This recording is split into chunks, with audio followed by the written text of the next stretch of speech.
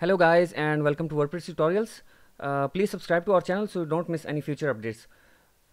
Okay, today I'm going to show you how to put the XML sitemap in the Google Search Console, because in 2019 Google Search Console have totally changed their wireframe and their how they used to be.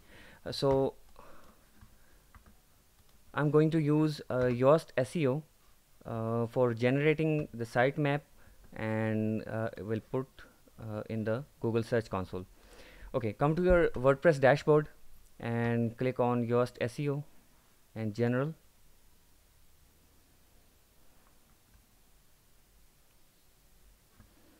Okay, here you will see a Features tab. Click on Features tab,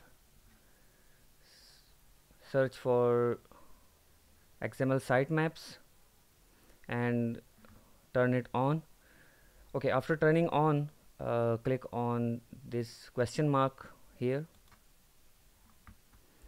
It says enable the XML sitemap that Yoast SEO generates. You can see XML sitemap by clicking this link. I'm opening it in a new tab. Okay, here it is. Now there are sub maps which are embedded in this main parent map. Okay, there are post maps, page site maps, attachments, products, category, everything I have in the website. So if you want to individually put any sitemap, for example for products or categories, or for pages, then you can right click this and copy the link,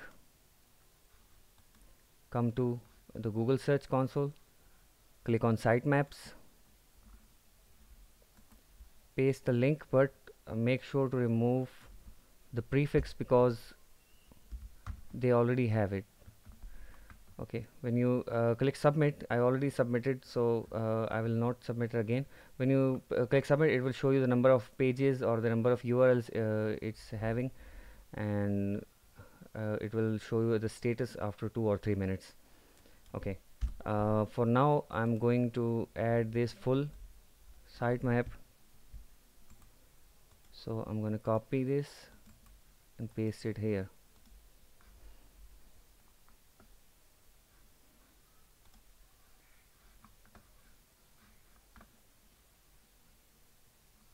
Okay, all the sitemaps are successfully loaded.